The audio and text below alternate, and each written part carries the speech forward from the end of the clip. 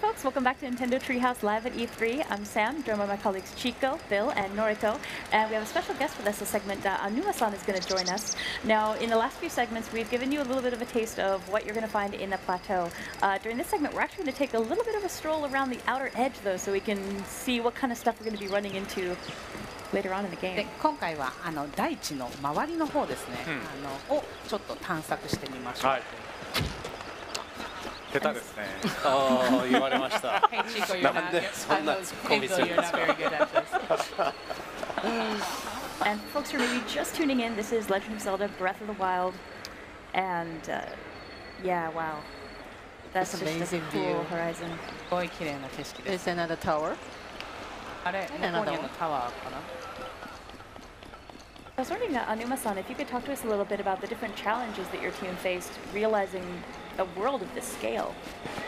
こんなに大きい世界を作るっていうので、開発側で直面した難しい体験とかそういうものはありますでしょうか。やっぱり広い世界でもね、ただただ広いだけじゃなくて、で今回登ってまたそこから飛び降りるみたいな遊びができますから、要所要所のそういう高い場所を用意して目指したくなるようなものをその周りに置いていくっていうね、そういう構造をとってますよね。So it's a huge world, but we also wanted to create this vertical world as well, where Link will climb up high, and then where he can see these buildings or elements that are surrounding him. And we wanted to create something, an environment where he wanted to, we wanted to create something that he would want, and the player would want to go and search. Incredible the different terrain that we see here. こうやって望遠鏡で見るとね。あそこ行ってみたいなっていう場所がいろいろあるっていうのがいいですね。So the greatest thing about this is that when you use a telescope and look afar, you can see all these landmarks or elements that you want to go and check out.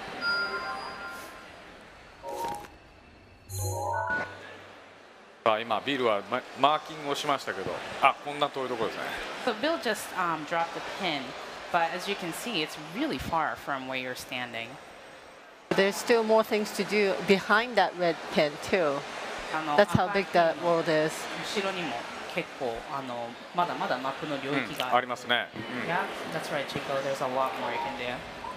I think really, I mean, even within the plateau, it's like less than 2% of what people are going to experience in this game, which is kind of hard to wrap your brain around, but it's... で今回E3 版では実際にプレイヤーが体験できるその製品版の 2% ぐらいの領域しか行けないという。そうですね。Yeah, that's right.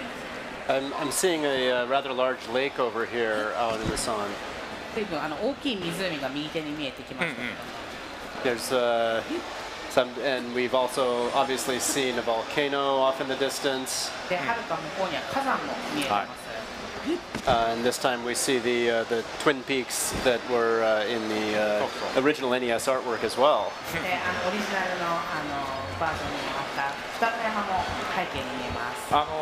広い世界を作るにあたってはね、やっぱり過去からこういろんな世界をハイラルっていうのは何度も何度もこう僕らクリエイトしてきてるんですけど、その中の要素をやっぱりこうまた反映してね、広い世界を作ってるんですね。So when we created this huge world, we made sure that we added these elements from the old Hyrule world, and then made sure to put them in.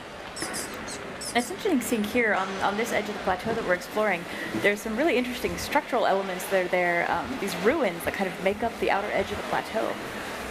この大地の橋の部分にはなんか遺跡っぽい感じのこういう構造物があります。それがすごく興味深いですね。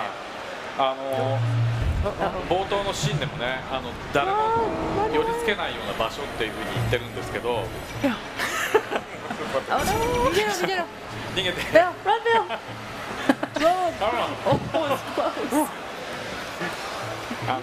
でちょっと今ガーディアンっていうやつと戦いになっちゃった。So sorry, I started talking about the.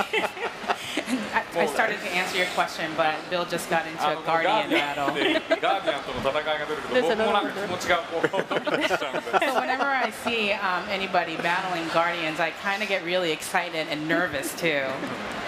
この場所はね、その聖域なんですね。人が近づけないってことは、まあ魔物も近づけない、そういう聖域だったはずなんですけどね。So this area is supposed to be a sacred area where people can't easily come, nor any type of monsters.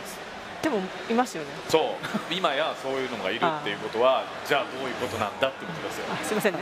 And then, but now they actually do exist. So the story is what's going on here. And obviously, we see the castle off in the distance, and down below we can see some more ruins. You see these flags blowing in the wind. で、下の方には遺跡だったり、ああいう旗が見えますね。However, one of the things that you're not seeing here in the E3 version are any towns or any other characters, and there's a very specific reason for that. It's because we very specifically here at E3 don't want to go into story details and character details that might spoil the game for people. So rather than showing that off, we're focusing here on the E3 version. But I do want to reassure everyone that there are towns in the game. Once you get out into the world, you will encounter other people, and you can look forward to finding out more about their stories and the role that they play in this adventure. 今回 E3 版ではネタバレ防止のためにキャラクターだったり村だったりっていうものを入れることはなるべく控えるようにしたので、このような感じになりましたけども、ファンの皆様にはぜひお伝えしたいのがキャラクターだったり村っていうものはこの世界にも存在するということをぜひ。ね、そこはゼルダなんで。Of course, this is Zelda. What's interesting, actually, thinking about the conversation we had with Miyamoto-san a little earlier about how it was a very conscious decision with the original Legend of Zelda game to hold off on revealing much about the story and just dropping into the experience. But it does make it a little challenging when you're talking about this game, because as much as it'd be great to talk about the story, it's really one that's best experienced organically when you just go through it and then get those little bits and pieces for yourself. So if we tell you everything, it kind of takes away from the joy of experiencing it. ゲームの良さは自分でちょっとずつプレイして自然にだんだん自分のペースでストーリーというものをどんどん把握していく、見つけていくっていうことがすごく楽しいゲームなので、私たちの方でこういうふうにやってストーリーとかネタバレをしてしまうとユーザーさんの方もちゃんとした体験ができないので、これはとても大切なことなんです。今回ね、特に徐々にこの世界が一体どういうものなのか、例えばリンクが今なぜここにいるのかとか、そういうことが徐々に分かってくるようになってるんで、それも言っちゃったらね、全然面白くないですから。So it won't be fun if I told you why Link is here or why the story is the way it is, because the players are going to find it a little by little as they play. So I really want to not spoil your fun. I want to make sure that I don't spoil your fun. Yeah, I'm hoping folks will trust us when we just say it's cool. Just wait and see, it's really cool. But for now, we'll just stick to what we're able to show.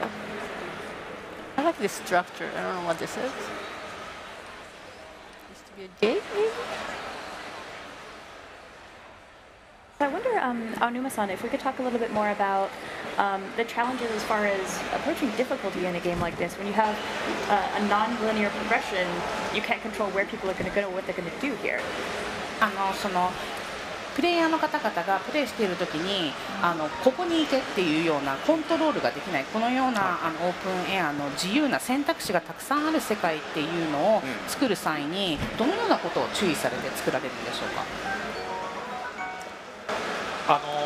僕自身がね、昔ゼルダを作ってた時っていうのは、その世界で迷わないようにこっちに行ってあっちに行ってっていうのを全部入れてった、そういう構造にしてったんですね。So when I created Zelda games in the past, I made sure that I put a thing here or a thing there, so people won't get lost.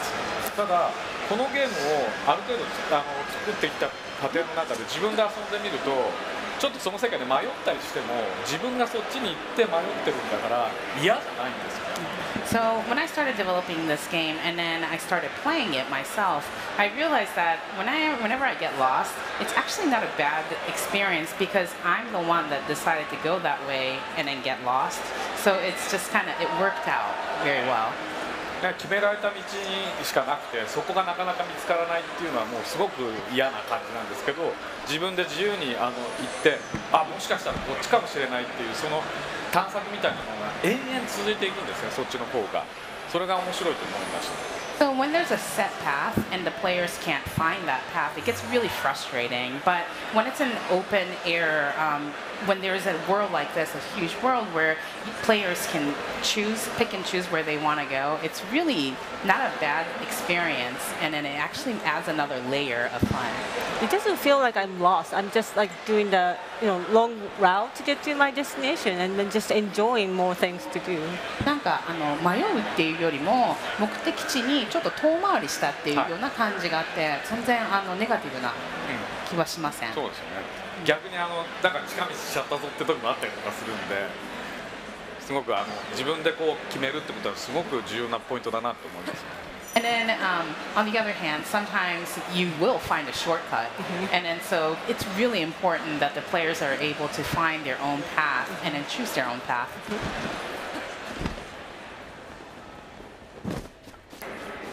Now the other thing that we notice as we start to climb around the outer rim of the plateau here is the way that the geology changes out in the world as well.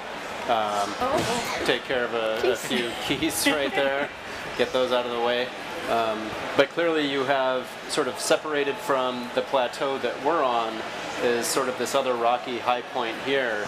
And then I think as we get kind of closer to the mountains on the other side, we'll get a look at some other terrain that we don't see in other parts of the world. ここの端っこの方を大地の端っこを歩いていくといろいろな地形というものが見えてきまして、で今までいたエリアからこう比べてみますと、こういうふうな岩のゴツゴツした山だったり、あとはるか遠くにはまた違った地形っていうものが見えてきます。Sunrise. It's so beautiful. セントラルハイラルって、ここの地名は言ってるんですけど、だから周りにあるのはその中央に向かっていろんなね地方があって、これ昔ハイラル平原というのがあって、その周りにこう地方がこうあるみたいな構造とちょっと似てるんですけど。So we call this the Central Hyrule, and then as you can see, there's a lot of different areas and districts that surround it, and then it's kind of similar to what we've created in the past as well. なのでこのリンクはこの大地から飛び降りるんですが、その先にどこに行くかは本当に自由なんです。So eventually Link will jump off of this plateau, but wherever the player wants to go is up to them. They can choose wherever they want to jump from. And what's interesting is that actually choosing where to jump off the plateau will have an impact on what you experience next in the world, because the plateau itself is so big, and jumping off on one side of it, is going to leave you obviously in a very specific area, and it may not be the area that you're actually hoping to get to. It just depends on where you decide to jump down. で大地自体がとても大きいので、そのプレイヤーが飛び降りようとした場所によって、体験がそれぞれいろいろなまた体験ができる。で本当に例えば行きたかったところとは反対側のところにたどり着いてしまうかもしれないけど、それもまた醍醐味の一つ。So it's important to have the warp spot opened up so you can travel between the different warp spots. But I think they'll usually avoid opening up those warp spots, so it makes it harder for you. ワープできるそういうポイントっていうのはちゃんとアンロックする必要がありますね。でビルはアンロックしたがらないから。そう、ここら行きたがらないタイプなんで、後で自分が苦労するっていう。なんでそんなことするの？I actually, when I first jumped off the plateau, playing back at the office, I went all the way to the far side of the map without checking any of the shrines of trials and without opening any of them up, so that by the time I got to the far side of the map, I realized it was going to take me a while to get back. ビルが初めてプレイした時にここらに全然入らなかったので、これマップの一番最後向こう側何があるんだろうって走ってったら、これ戻るのにまた同じぐらいの時間かかるんだなっていうので、かなりびっくりしました。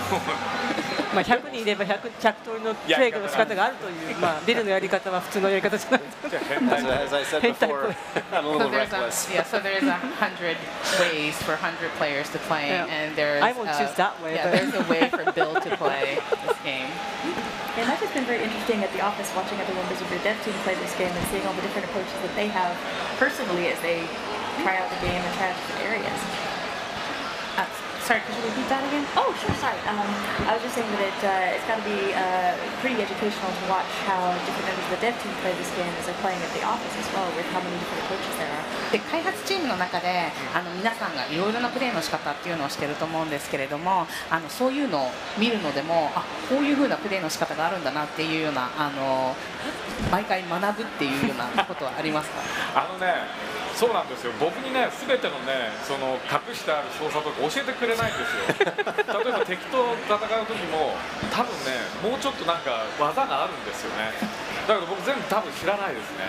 So they actually hide these like hidden controls for me, and then so when I'm fighting an enemy, I know that there is a control that would be able to defeat these enemies really easily, but for some reason they hide it from me. They just don't tell him. 影でちょっとクスクス笑ってる感じですか？そうです。Yeah, exactly. So now we're getting into an area where I like to step out, take a look around. This is sort of the part of the game that reminds me a bit of Utah. でここはビルのお気に入りの場所でここからいろいろ景色を見るのが好きなんだけども、その理由の一つとしてはユタ州っぽい。はい。Did you see what it was? What that thing was at the bottom? Oh yeah, it looked like a little shrine down there. ここらっぽいですね。ここらっぽいね。Yep, that's right. I can only imagine how many things are hidden in the cliffs as well. Every time you look at a new vista, you're just like, oh, there's stuff to find. 周りを見ると峠とか岬なんかを見るとあそこにも隠れてるんじゃないかっていうような気がしてたまらないんですよね。Nice. うまい。 Nice. Anuma-san, could you tell us a little bit more about I guess the challenges involved for the dev team with creating the AI for this game, because we've got so many interesting interactions with how the monsters and the different animals in the environment interact with the weather and the time of day and everything else that's going on, even if Link's not really doing anything to them.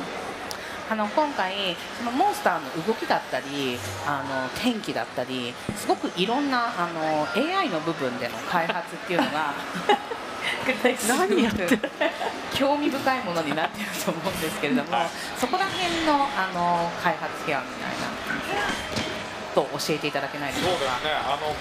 このモリブリンっていうのはいつもここ最近のゼルダのタイトルの中に必ず雑魚敵って言いますけど出てくる敵で、まずこの敵から設計に入ってくるんですね。この敵で何がどこまでできるだろうかってでやりすぎてもちょっとあれだし、でもちょっと人間味のあるようなことをやってるみたいな、そういうモンスターにするとちょっとこういたずらっぽくやってみようかみたいな気持ちを生まれたりするので、ただただ怖いだけじゃなくてちょっと面白いっていうものになるっていうね。So these bokoblins you see here are what's considered to be maybe more the weaker enemies in this game, but it's really fun to add a little bit of like personality to them, make them a little bit mischievous, give them a little personality. So when you're interacting with them, it adds another layer to the whole experience. They scratch their butt, then they scratch their armpit, and then they eat something. It's just, I don't know what they're なん eating, か but 脇の下に手突っ込んでなんかちょっと食べる仕草っていうのがあるんですけど、あれは一体何なんですか？僕もすごくわからない。 I actually don't know that either. Oh, I think we caught it at the office. Nick was talking about. He's like, "Do you know what the bokoblins do?" Oh my gosh! 結構オフィス内でもボコブリンの変な仕草っていうのが話題になってます。性格出てますよね。なんか、どうなんですか。So this was 猿とかこういろいろ動きをよく見たりとかしたんじゃないですかね。So maybe they referenced it from other animals and kind of Like observed monkey? it, and then try to add that element in. So that was over there was a little tree fort that we just explored and defeated. It's actually a fairly small one, but when you get off of the plateau, you start to come across bigger tree forts with more enemies and certainly more challenging enemies. And those tree forts tend to be places where you're going to find more powerful weapons, some better treasures and things like that. And so there's really a lot that's waiting off of the plateau for you. And I'm going to eat some food here I don't think you have so that we can continue to explore the outer rim before we get a look at a few other things, which we're going to show in video form in a little bit. 大地を降りていくと、まあ、いろいろともっと強い敵だったりとか、いろいろなまた違ったものを発見できたり、そういうものに遭遇していく。So I was curious when when Miyamoto-san stopped by earlier, we were talking about his childhood love of hiking and how that really fed into the original Legend of Zelda and the work he's done here. Is that a hobby that you guys share? Have you been doing some hiking yourself to get ready for this game? 先ほど宮本さんがいらっしゃった時にハイキングをされているっていう話になって、そのハイキングをすることがいろいろな作られたゲーム初代のゼルダなんかにも影響を与えているっていうようなお話を伺ったんですけども、青沼さんご自身はそのようなことをされてハイキングとか行かれたりするんですか？一緒に行ったりするんですか？あんまりボスとねハイキングしてる社員っていないんじゃないですか。I don't think there's too many people that go on hiking trips with their bosses. 僕はねハイキング田舎が長野県っていう山がたくさんあるね、逆に海ないんですけど、なのでちっちゃい頃からよく山には登りました。I'm from an area called Nagano Prefecture, and then Nagano actually is not surrounded by any water, and there's a lot of mountains. So growing up, I climbed a lot of mountains. This actually looks kind of like Yarigatake in Nagano. It kind of looks like Yarigatake Mountain here. でもね僕ね実はそんな田舎が大嫌いで都会に行きたかった。And I actually hated that countryside. Growing up, so I really wanted to go into the city. だから大自然とか言ってんだけど、意外ともっと都会の方がいいのにとか思いながらやってるかも。でもこれを見たら長野に帰りたいと思うでしょ？ちょっとね。So I created this world, a big, huge nature and the wilderness, but I'm kind of thinking in the back of my head, you know, like I've always been a kind of a city-loving boy. Well, this is a good way to explore and never leave the comfort of home. 僕がちっちゃい頃このリングみたいにどこでも登れる力があったら多分大好きだと思う。And then if I had the power, like Link here, to be able to climb anywhere that I wanted, then I probably would have loved nature more. 今からでも遅くない。頑張りましょう。What do you think, Bill? Where are we going to head? Well, I think what we're going to do is I'll climb up this way and see if I can, you know, it's been a while since I've been skiing, that being June and all. I was going to do some quick shield surfing down the mountain, and then we were going to take a look at some videos that Aonuma-san brought. Oh, that's right. That are going to take us actually off the plateau for the first time here at E3. Is that correct, Aonuma-san? でまずはビルの方でシールドサーフをして、でその後に青沼さんが今回持ってきていただいた映像の方をご紹介いただけるということで、この映像にはこの大地を飛び降りた後、何があるのかっていうものが紹介されているとのことですが。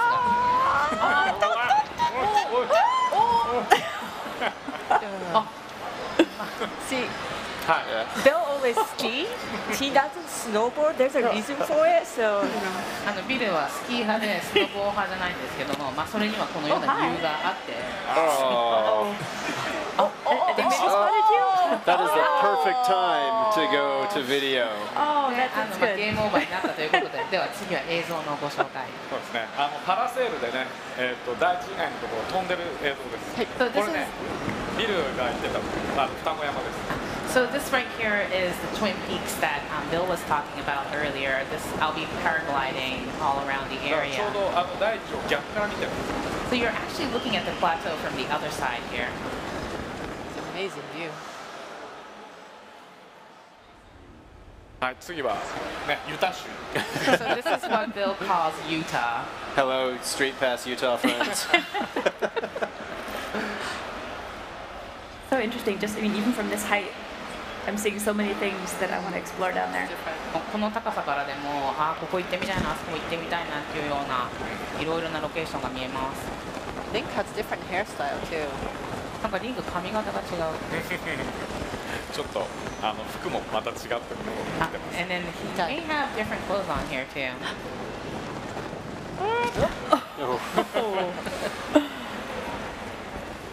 こののね、本当にダイビングする感じがね、結構気持ちいいんですよ。 So this, what you see like a little diving sequence is actually really fun to do. で、ほら今、BGM がガッてきたでしょ。もう気持ちがガッてくるね。And it says you heard that little song there. You know, like how it really touches your emotions. It's open air music. It's very nice. はい。で、雪山ですね、これはね、すごい吹雪。 This right here is this very snowy mountain. The music is different too. また音楽はここでも違いますね。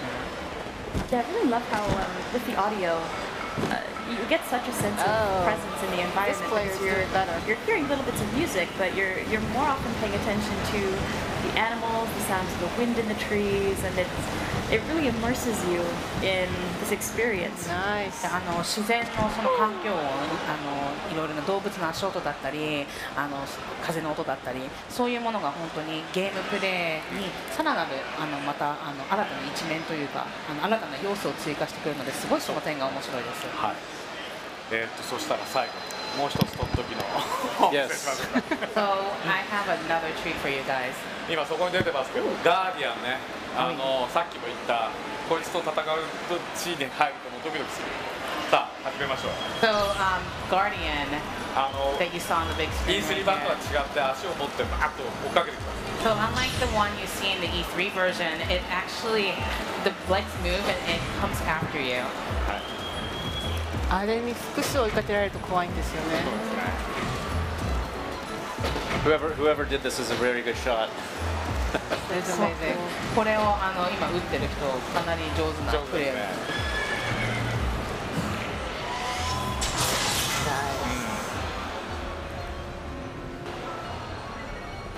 Oh wow. He makes it look easy, but I don't think it's that easy. なんか随分簡単に見えますけども、全然簡単じゃないですね。そうですね。スタッフの中でもゲームプレイすごい上手い人が撮ってくれたんで、こういう綺麗な感じになってます。多分途中でバーってやられて。私は簡単に死んでますね。So I had one of the staff members that is really good at gameplay had played this game, so I can take a footage. Yeah, well, Link is supposed to represent the Triforce of courage. I have not yet had the courage to try to defeat a Guardian.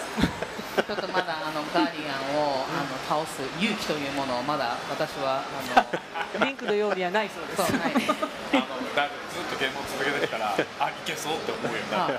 You just continue playing, and then one day you'll feel like you're ready to go. You get there. When you do it, can you call us in your office so we can watch? Because I want to see how this goes. I think it's going to be intense. できるようになったらビルのオフィスに呼んで見せてください。 So there, Anuma-san, is there anything else that you'd like to share with us? We've got, I think, a little bit of time left before we have to head out. もしアヌマさんの方からまた何か他にもファンの方々に紹介したい内容ですとか要素なんかがあればお話しいただけますでしょうか。いやもうね、言いたいことは山ほどあるんですけど、この2人に止められてますから。2人に There's a lot that I really want to share, but these two are holding me back. Wait a from sharing minute. you Yes, you information. should say things like that. People are gonna start sending me. でもね、今回その E3 版でリンクができることっていうのは、まあ基本のことはね、体験してもらえると思うんですけど、まだまだもう先にいろんなものがあるので、ぜひそれは製品版を期待してほしいと思いますね。 So I think you could get the basic experience from the E3 version, but please do understand that there's a lot more waiting for you with the release version. Excited. Hopefully soon we'll be able to share more details and little bits as we go. But Anuma-san, thank you so much for joining us and sharing your time here. I know you must be extremely busy here at the show, but it was really great to see you again. And everybody else, please come back soon. We'll be getting some more gameplay going. Thank you for joining us. Folks are watching again. That was Legend of Zelda Breath of the Wild, which is going to be coming out for Wii U and then next year. And stay tuned. Actually, we've got kind of a cool surprise coming up next. We've been given special permission to check out a couple of shrines that are off the plateau. So we're actually going to take a little bit of adventure down that way ourselves. That's right. There's four shrines on the plateau here in the E3 version. And I think we're going to take a look at maybe 2 more that are not available on the show floor version and that no one has seen before, and that'll be coming up in the next segment. Yes, so please stay tuned, and thanks so much for joining us. ありがとうございました。Thank you.